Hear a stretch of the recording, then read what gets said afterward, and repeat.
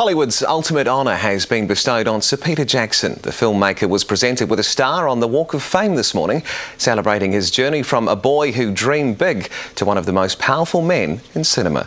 Aziz Al-Safin has the story. Peter Jackson! It's been declared as Peter Jackson Day in Hollywood, immortalised with a star on the Walk of Fame.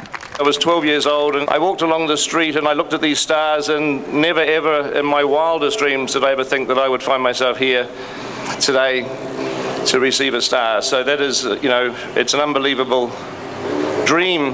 Which came true. His star, right outside the Dolby Theatre, is near the likes of Steven Spielberg's, Martin Scorsese's and Muhammad Ali's. And with something so precious, Gollum actor Andy Serkis was the perfect choice to make the presentation.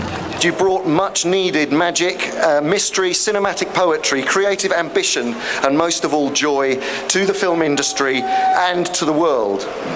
The passion that you had as a 7-year-old boy who cut up his mother's stole to make a stop-motion puppet for the first of your remakes of King Kong is still infectious.